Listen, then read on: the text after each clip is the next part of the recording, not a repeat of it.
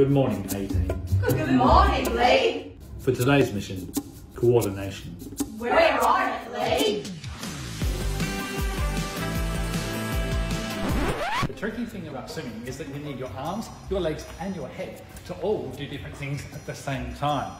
And that won't happen overnight. That takes a lot of practice. A simple activity you can practice at home is marching like a soldier.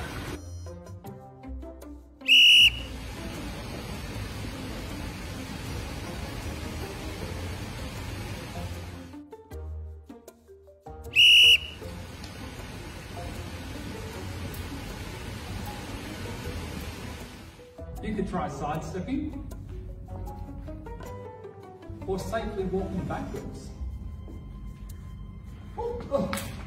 It doesn't matter if you get it wrong. All that matters is that you think about the left side, the right side, the top half and the bottom half, all doing different things.